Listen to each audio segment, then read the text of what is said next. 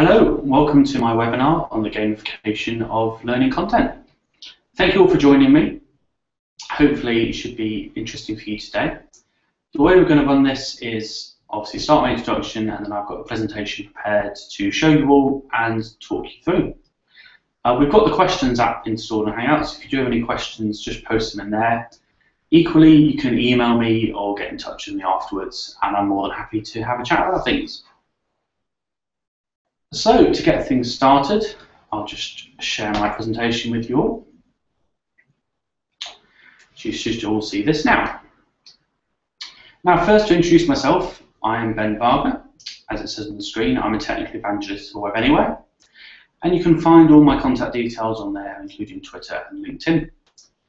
If you want to get in touch afterwards, please feel free to do so. I'll be more than happy to talk through any of the things I've raised today. And hopefully we can keep the conversation going. Now, first off, what is gamification, to put it simply? Well, it's relatively new. It's one of those buzzwords that you hear all the time these days, but it is still a relatively new concept in e-learning. Now, everyone out there who's a teacher who's watching this will know the struggle that you can have with keeping learning relevant and with engaging with all those learners today that are very technology driven. Now, gamification is a very broad concept. Basically, it covers any activity that you can make something game-based. So in layman's terms, that's something that has an activity that's structured around a reward-based method. And this induces an immediate payoff when someone completes a task. Now, the first forays into gamification that we saw on the market were companies creating learning that was either disguised with or delivered by a game. So an actual game that someone would play online. For instance, one of our partners, Planet Shurston, delivers exactly this sort of content aimed at younger learners at primary school age. Now, these can be really, really good, particularly for younger learners for picking up information, and it helps them to engage and work on self-led learning, which is really great. Now, what we saw when I was looking into this was that a lot of older students and workplace learners were actually left out by this approach. They kind of saw through the idea of games for learning and didn't really find that a particularly useful system. So what we've been looking at is how to make it more relevant for older learners and make it where you can still have all the benefits of gamification but without actually having them play a game. And this sort of motivation can actually be seen as a direct motivator for the open badges concept that we're going to cover today. Now, a quick introduction to open badges for you. It's free software, which is always nice to hear, that's been developed by the Mozilla Foundation. These are the guys behind the Firefox browser that you've probably heard of or used over the years. And it's a technical standard that lets you integrate badges into various platforms. And the idea is it provides a unified approach. So you'll be on all sorts of different pieces of software, but you'll be using the same badge-based approach. Now, at their heart, an open badge is a combination of a traditional and a modern concept. So most educators and teachers and instructors out there, you'll be used to the concept of giving a gold star to a learner when they've done good work and things like that. Yeah, it might be a nice stamp in their book or various other methods of approaching it. Now, badges can be seen as the same sort of motivating feature. Now, the more modern concept that they're linked to will be familiar to anyone who plays computer games, either on a console, like a PlayStation or an Xbox, big releases of them over the last couple of weeks, or on a PC, for instance, through something like Steam. Now, these are often known as achievements, or gamer points, there's various other terms, but at the root, they're the same idea. And they're a badge of honor for completing some particular feat or achievement in the game. So if you do a particularly high score, you can get an achievement. And then these are displayed on users' profiles, and there's lots of competition around collecting them all, or trying to achieve a particular one that develops within these games. So open badges can really be seen as a combination of these ideas, and I've put the quote on the side for you, an electronic reward for particularly good work. So that's the idea behind them, and that's what we'll be looking through today. Now, obviously, that sounds very interesting, but open badges shouldn't be viewed just in a vacuum, just this one-off thing that's happening by itself. So what you've got to look at is the framework of your learning outcomes. So looking at what you're trying to get out of the learning, and then try to see how open badges fit into it. Now, what you need to look at is the effort you're going to put into creating the badges and getting things working, and the benefit that both you as the teacher, but also your students get out of it. Now, the good news is open badges don't take a huge amount of effort. They're quite easy to set up.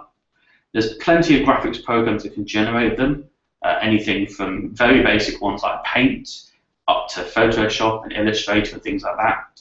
But as well as that, there's lots of tools online that can help you produce really, really nice looking badges that are totally simple to use. Once you've done that, all you need to do is upload them to your LMS and then decide what the conditions are for awarding the badge. We'll cover a little bit of that in a moment. Now, I've mentioned 2 prompts for case studies up on the slides, and I think the key thing when looking at open badges is to think about how you're going to use them. So I've come up with a couple of little case studies based on conversations I've had with customers and people in the industry, just to kind of guide you through some of the use case. So the first up is a learner. We're going to call him Chris. And Chris is a secondary school student. He's age 14. And surprise, surprise, he gets bored in class and has a very short attention span, which I'm sure won't be an unfamiliar story to those of you that teach secondary schools. Now, you as a teacher, you want to keep Chris engaged with what you're trying to teach, but you find that he doesn't enjoy traditional learning methods. He doesn't like listening to in class, doesn't like taking things down, doesn't like reading from textbooks. So the standard methods aren't going so well. Now, being a dynamic teacher, that's all for the new ways of teaching, you've looked at doing a flipped classroom approach. So for those who aren't familiar with it, this is where you'd have Chris do the interactive activities in the classroom, so the ones he's more likely to be engaged with that motivate him, and doing the reading and watching of materials at home. Now, you've tried this and it seemed to go well in class, but you're still struggling to get Chris to do the materials at home. So getting him to do the reading is proving a bit of a challenge.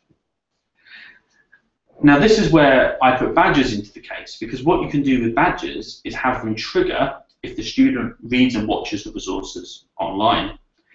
Now, just so you don't have the situation where they click it and leave again, you could have the badge trigger after a short quiz so that you're just checking that they've absorbed the knowledge and that they're picking up all the material effectively.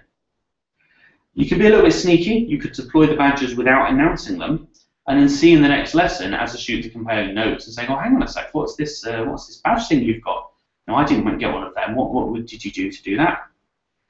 If you then let them know that from now on there's this achievement, this badge that they can acquire whenever they complete the test after the reading, you should hopefully find that because the students don't want to miss out or not have this thing that everyone else is getting, that even a more reluctant student like Chris begins to pick up the reading and begins to complete the work on time. So that's the first one. And what we're doing in this example is using the students' natural inclination to compete with each other to drive the engagement with this new form of learning. So the badges aren't a magic tool. They're not going to suddenly inspire a disenchanted student, but an innovative teacher who's using new methods like the flipped classroom can do this, and what the badges are doing are giving that extra bit of incentive to encourage a really reluctant learner. So that's kind of an example from a secondary perspective. Now, just to give you another angle, it's one that's not often covered enough, but I work with a lot of workplaces as well as schools. So I'd like to give you a badges example with an introverted member of staff and how it would work in a workplace environment. So this is our second learner. We're going to call him Josh. And Josh is a professional developer, and he's very quiet and introverted and doesn't enjoy group learning sessions, which is often a common tactic in workplace learning. So you as a HR manager or an instructor, you have this obligation to get Josh to undergo continued professional development. And there's often in most workplaces nowadays various compliance issues, various things that he needs to accredit with that you need to make sure he's carrying out. And if Josh isn't, that can have implications not just for his career, but also for you as an organisation. Examples of this might be fire health and safety training, training in an expenses system, anything like that where there's a compliance element. Now, the way a lot of teams organise this is to a groups training day, maybe go off-site somewhere, maybe have a lunch together, go through the material, get one on board. and then hopefully they've learned everything you need them to. Unfortunately, Josh is one of those learners who shies away from those sessions, often tries to skip them, suddenly has a very important meeting, I'm sure you've heard of the type before, or when he's there doesn't really contribute, doesn't really engage. So you're really struggling then to get Josh to engage with his own CPD in terms of his developer skills and developing them, but also to engage with things that often you're legally obligated to get him to do. Now, as a dynamic instructor, you examine a different approach to Josh's training, and you start recording a series of videos that go through the compliance regulations with quizzes on your LMS to check his knowledge. So that will cover you for a lot of your compliance-based elements of his learning. And you also develop an internal mentor program so that Josh can learn from another senior developer in a one-on-one environment. So that's your innovative learning happening there. Now, in terms of use of badges, you can have a mixture in this situation. You can have automatic badges for passing the quizzes. So this lets Josh work through materials himself. He might do it from home, might do it on his mobile phone if you're a responsive LMS, anything like that. And when he hits compliance, he can get badges and they can trigger, and it's a nice little buzz. You can also assign badges manually. Now, when you assign a badge manually, this can be really, really good for rewarding things like Josh for engaging with the mentor program, rewarding the mentor for taking on a mentee and actually encouraging that, and then also for hitting milestones. So for instance, as a developer, if Josh learned a new coding language, or perhaps he wrote up or recorded what he learned and shared it with others, which is a really big thing for someone who's very introverted, you might reward him with a special badge. Now, these are just kind of rough examples just to give you an idea, but hopefully that gives you some perspective on how you can integrate badges into either a school or a workplace environment. Now, a key part of badges, which you'll have heard through those examples, is you're trying to recognise non-certified learning. Now, in layman's terms, what I mean by that is you're trying to recognise skills that have been picked up or achievements that have been made that aren't recognised by something like a GCSE or a form of professional accreditation.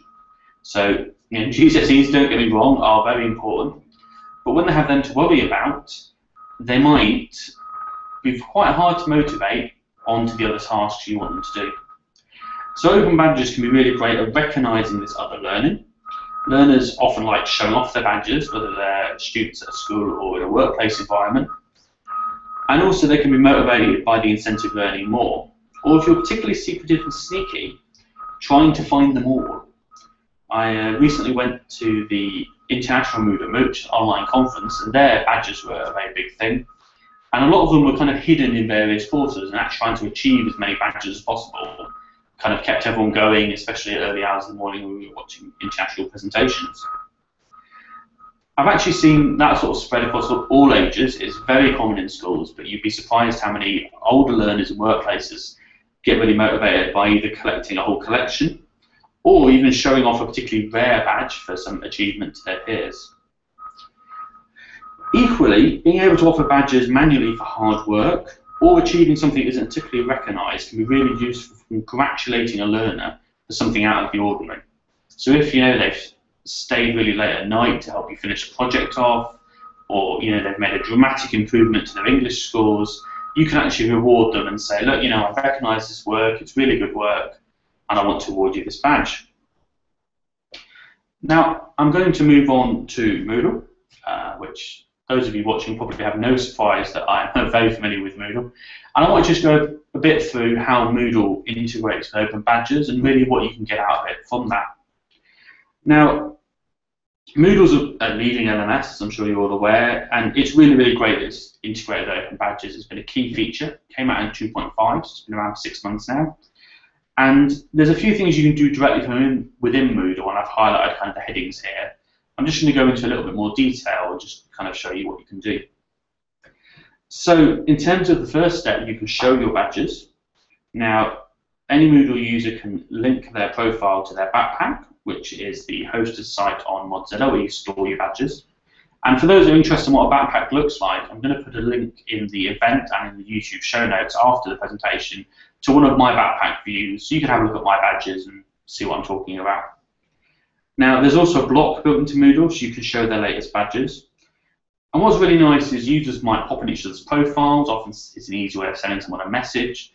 And being able to show your latest badges on there is a really, really nice feature. So if I want to go and message Chris and thank him for his English homework and said it was really good, I can immediately see his badges. So if he's picked up a good badge for doing something in science, I might mention it to him and say, oh yeah, I noticed as well as English going well, you've achieved a badge in science, well done for that. And it can be really nice positive reinforcement.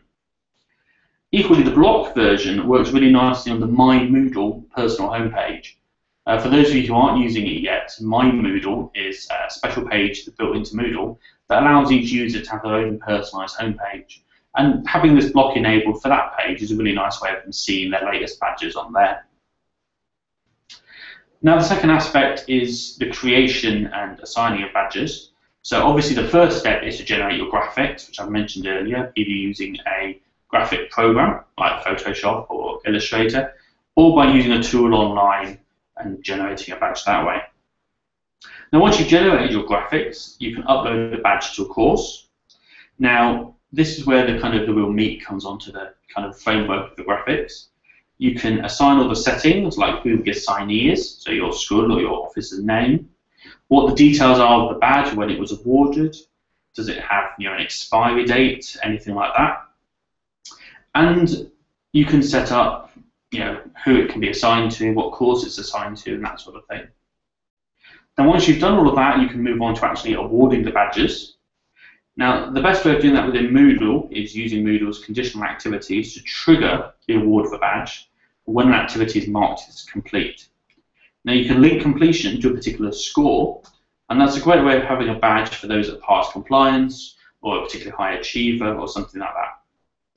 You can also have badges that are set up to be manually awarded. Now, that requires a user with a certain role, usually a teacher or an instructor, whatever you like to call them, to manually award the badge to an individual user. Now, you can imagine this isn't particularly useful for large quantities where you're making the whole class take a quiz, but for something that's kind of non-quantitative, where you're talking about particularly extra work, or you stayed late, or something like that, it can be a really, really nice way of awarding a badge for something like being a mentor or excellent effort that Moodle itself would struggle to award automatically because it doesn't spy on you and can't see what you're doing all the time. Well, that's kind of the bulk of the presentation. So I'm just going to drop my screen share off now, so you should hopefully be able to see me again. Well, thank you all for listening. As I said, my details are on the slide. You can get hold of me at ben.wagner@webanywhere.co.uk. I'd love to hear from anyone, either with some feedback, just as how you thought the presentation had gone. This is a relatively new thing for us. Or if you've got any questions about gamification or the Open Badges project, please let me know. This video is getting uploaded to YouTube, so it will be up there and you can share it with your colleagues. And again, I'll put all the links into the event page, so if you do want to watch this again, or if you're somebody who couldn't make it and you want to share it with a colleague, then that's absolutely fine.